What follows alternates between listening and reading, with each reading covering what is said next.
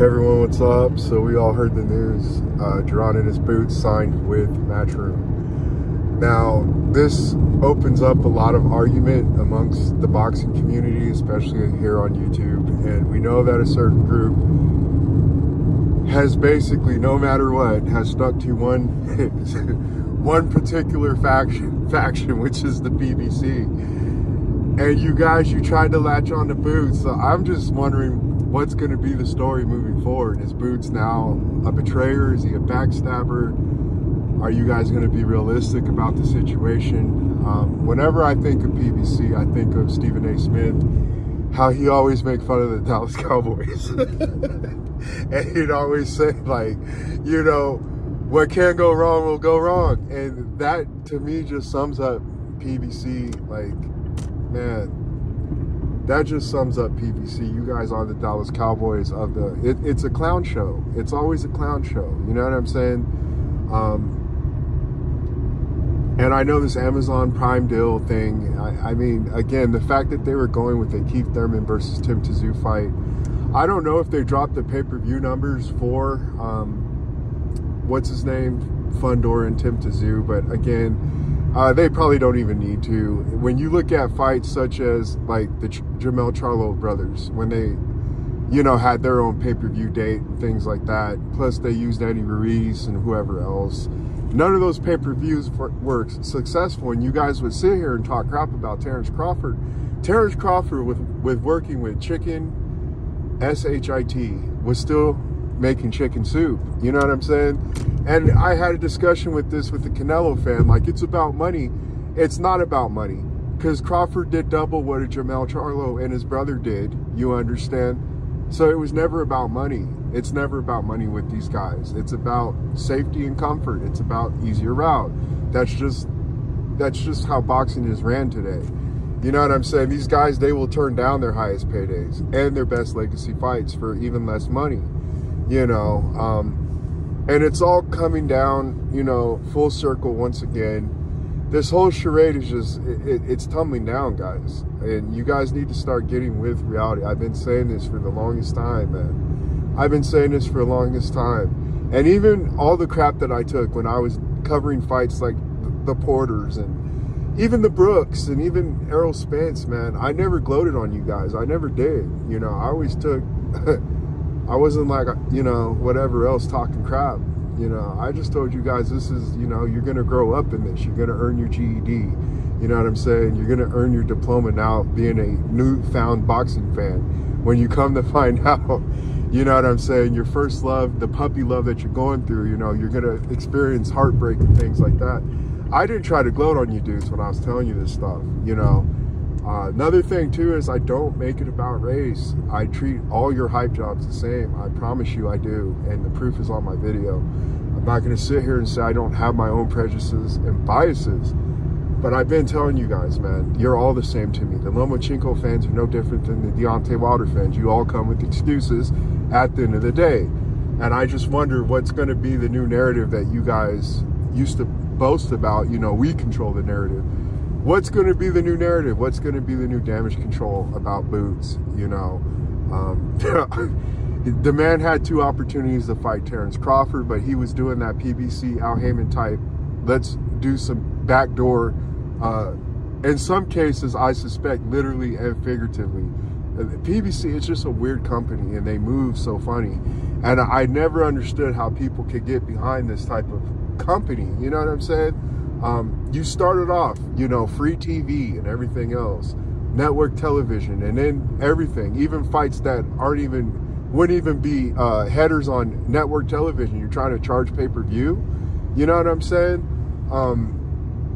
Guys, this has been a fun ride, in my opinion. I've just watched people get defeated. And I used to do this. I used to clown the Pacquiao fans and whoever else, man. You know, I never liked fads. I really don't. I never liked fads.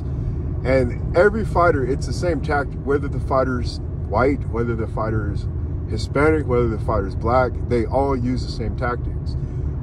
You know, PBC and certain groups who are affiliated with it, they would hate on guys like GGG, but you're here playing the same game plan. You know what I'm saying? You're doing the same tactics.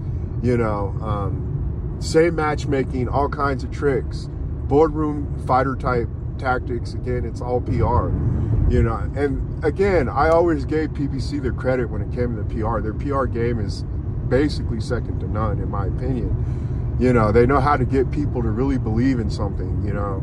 I'll give them that, you know. But as far as creating real Hall of Famers, you know, real great fighters and things of that nature, the things that you want to promote in a sport, you know what I'm saying? You went too far with the theatricality, you know, and all the tricks and all this nonsense. And it's to the point where it even damaged and hurt your own fighters. Now, I've heard some things about Boots Ennis. I'm not going to go on talking about that. Obviously, if you're not active, you're not making money. Plus, we know, you know, he sued his last promoter, whoever it was, you know. So he's been going through some things, man, and I hope this teaches him a lesson. As far as competition, who he can fight, that would deserve a video on its own. Who is he going to fight? You know what I'm saying? Even with that Matchroom. But he's now approaching the point where he's starting to maybe has the chance to finally catch up to guys like Devin Haney and even Teofimo Lopez, man. Those guys, they went out there, they took control of their careers, they were a mouthpiece for themselves, and they did true big boy things. They didn't do this type of stuff that Boots and his father were doing. You know what I'm saying? Just plotting and scheming in the back. Devin Haney and these guys, they've been making moves. And they're even younger than Boots. So, you know, and they've already accomplished more than Boots. Regardless if you guys like either one of them or not, you know, you just got to call a spade sometimes. They were really putting their eggs in the basket, though, with whatever, you know, PBC and Showtime was feeding them. You can be on the Canelo undercard. We'll give you Mario Barrios. It's out of the same playbook that we've seen so many times with all these other fighters, Spence, whoever else, Tank Davis, you know. It's just laughable to me at this point, you know. And I want to see Boots be successful, you know, but we always on this channel, I got to call a spade a spade. You got to catch up to guys like Teofimo Lopez and, you know, guys like Devin Haney, young entrepreneurs that you know, sold themselves and everything else. You know, I know the Devin Haney and what's his name's fight, which is a fight I'm not interested in, to be honest with you. I haven't even been paying attention to stuff, but I see they're having problems with selling tickets and things like that. Again, boxing, you know, this is part of the problem when you just assume things are good, but you don't set up a foundation. And you got to make it a sport again, man. You know, it's always a hit and run type tactic that they always do. They always try to run the bank, and they're always trying to pull a heist, essentially. They're never trying to put back what they get back into the sport. And you're starting to see the sport crumble. And Boots, right now, he's managed to get pulled out of this because, again, he's going to get some stay busy fights here in a minute, you know. But there's so many other fighters that they're sitting on the shelf as well. And it's like a lot of these dudes are young. A lot of these dudes, like even a Meme Machine, I've been interested in wanting to fight. All the competition that's out there. The sport has the means to build itself back up. It doesn't have to be in the state where you got to put your eggs in the basket, like in a fight, you know, featuring Keith Thurman and Tim Tszyu. You know, that never made sense to me. It doesn't make sense to me, you know, the way these guys are moving, away a lot of these people are moving today. You know, just go back to the grassroots part of boxing. You know what I'm saying? Get these guys out there. Meme Machine, you have so many fighters that could go on one card, you know what I'm saying? And even if they win and lose, it's still cool, because I mean, a lot of those people, they're entertaining. Stanionis, you have so many fighters that are so entertaining and have you know, they can offer to the sport of boxing, and we don't have to play this exclusive, you know, it's only going to be on pay-per-view type deal. You can keep these guys busy, man, you know, have them fight each other. Even though Mario Barrios and whoever else in there, that's cool. Mario Barrios is entertaining. He's going to go out and shield and everything else. He's going to bring the fight. But you have all these chess pieces that you can use, and you're trying to always just utilize a few of them. You're just trying to utilize Canelo. You know, you're just trying to utilize this guy, Spence. You're just trying to utilize the same people. And a lot of these guys, even a Keith Thurman, they're kind of at the end of their career as far as relevancy and, like, not even really being a factor anymore. But even those guys like that, you can just make a huge, massive card and have all those dudes on there, even if they're fighting bums. It'll still be a better step in the right direction than what they're continuing to do right now, which is continually to shoot themselves in their own foot. You know, it even got to the point where Ellerby and others, you know, Tim Smith, CEO of PBC, they're telling the fans that you're not even going to buy this pay-per-view. And it ends up being one of your highest sellers, the Spence vs. Crawford fight. And again, instead of doing all this complicated nonsense that they like to do today, and it's not just the boxing industry that does this, movie industry, everything else does this today. Just listen to the fans and give them what they want. You know what I'm saying? It's never been rocket science. It's always been simplicity. And this world has forgotten desperately about how simple things, you know, how simplicity can just work out in your favor. You know, 1 + 1 = 2. We don't need to do all this crazy stuff. We don't need to sit here and tell everybody that a man can have a baby, yet we can't define what a female is. And I see the same type of dumb confusion basically in all like platforms and everything else. And to me, it's just stupidity. You guys aren't even making money. Disney just reported how they lost so much money, you know, and you're here just trying to push all this nonsense. And it's no different with the sport of boxing. It's been no different with a guy like Al Heyman. And Al Heyman, I do give him this. He's been hiding. There's reasons why he hides. I can tell you that much. You know, but he's burned so many bridges. You know what I'm saying? And again, it's just, you know, what can go wrong will go wrong. They need to consider their leadership, just like Disney, for example, that we just brought up, needs to consider who you have employed as your leadership making these decisions. You know, you just got to be realistic about the situation. But I would really love to see Boots get in there, just get in there, fight whoever, just to stay busy. You're still a young kid, you know, you still got a lot of maturing and growing up to do, you know.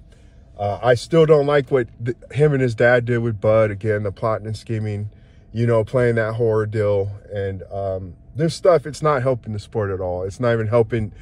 You know, you got a belt, cool, and you managed to get bailed out by, you know, what's his name, with the zone, Eddie Hearn. But again, you kind of wasted a lot of time. You're over here suing people and everything else.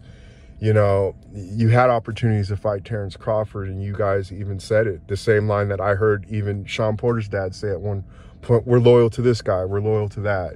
You know, and that company ended up failing. You know, where's Steven Espinoza at right now? Is he employed by PBC?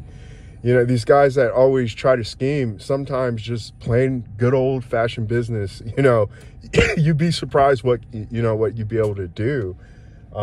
Instead of just thinking about all this plotting and scheming and crap like that, it's better just to be more upstanding in your practices and things like that. I'm just telling you, man, don't try to cheat people. Maybe you'll get that customer to come back instead of here trying to fake it till you make it all the time, claiming that you have stars while you're traveling from network to network to network, just like a prostitute. You know what I'm saying?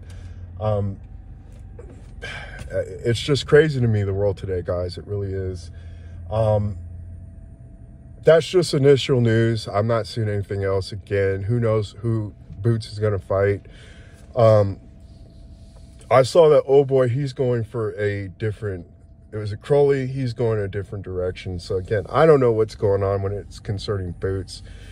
We know that Eddie Hearn can pull up a UK domestic fighter at any time, you know, and in that regards, you're just trying to get Boots back into the mix, and you're just trying to, you know, kind of showcase him, you know, sell him like the greatest thing since sliced bread, just like they do everything else. But again, you got to start closing that gap on guys that are even younger than you. Teofimo Lopez, yeah, his career's been a roller coaster, whatever else. You know, he's failed big and he's won big. You know what I'm saying? I still respect that more than what Jaron Ennis Boots has done in his career. You know, and you got to start catching up to even guys like that, you know. We'll see what the future holds, but I thought I'd give my 2 cents on this. We will talk to you guys later. Bye.